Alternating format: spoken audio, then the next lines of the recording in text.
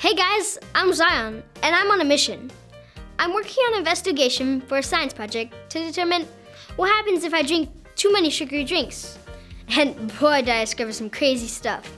Drinking too many sugary drinks can increase your chances of cavities, obesity, heart disease, and diabetes.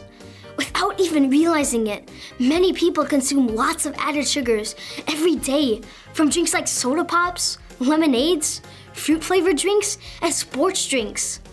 Since finding that out, I've been investigating drinks that are better for me and my family.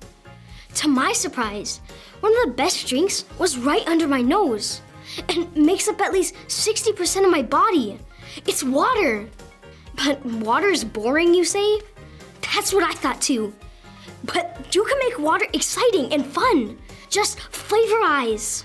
My personal favorite is when Mom adds watermelon and cucumber slices to a giant jug of water and lets it sit in the fridge overnight. It's there to fill up my water bottle anytime. So why water? Well, Mom explained water hydrates us and helps our joints move easier, which makes our bodies move. And of course, she reminded me that our tap water has fluoride in it, which helps fight cavities.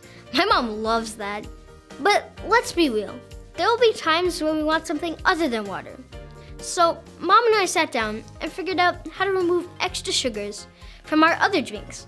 Now my mom drinks her coffee black with nothing added. And I decided to make my fruit smoothies with whole fruit only, no added sugars. And we both decided not to have sugary drinks in the house. So I'm officially closing my first case, and boy did I learn a lot. If Mom and I can choose healthy drinks, so can you. Investigate your own drinks. You'll be surprised what you uncover. By the way, I got an A in my science project. Catch you later.